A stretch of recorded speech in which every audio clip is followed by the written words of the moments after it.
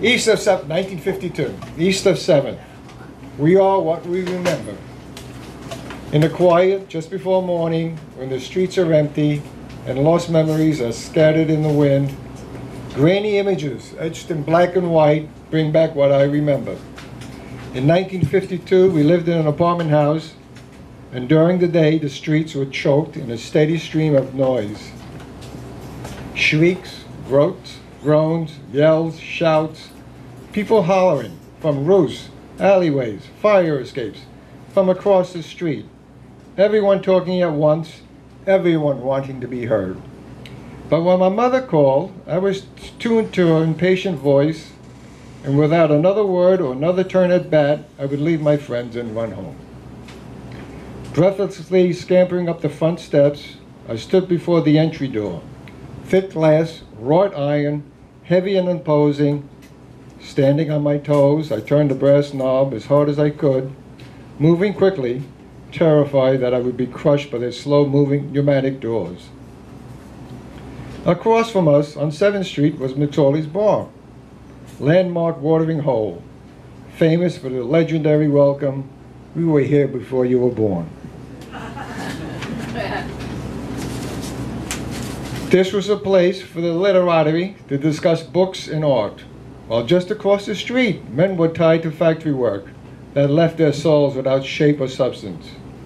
My father never went to McSorley's, and no one in the building ever talked about it.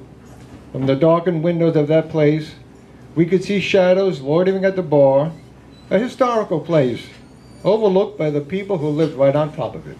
Thank you.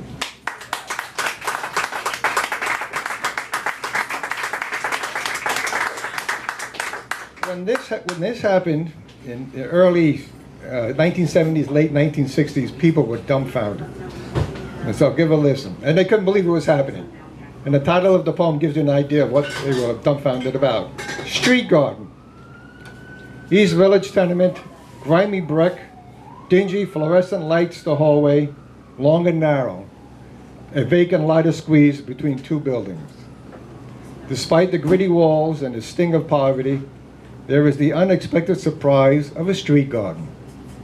Odds and ends, yard tools clutter one corner, benches are set aside, a children's swing waits at the far end. The garden is not magnificent, like the ones you see in suburbia, but like every garden in the city, it beckons to you with a history of its own. Take a long look as you peer through the chain-link fence. See the rows of growing green things. This didn't happen by accident. Grassroots activists fought to stop the decay of the Lower East Side. Squatters took over abandoned houses. Theirs were marked by struggle, hardship, and violence. They and kindred spirits captured the activism of the 70s and 80s.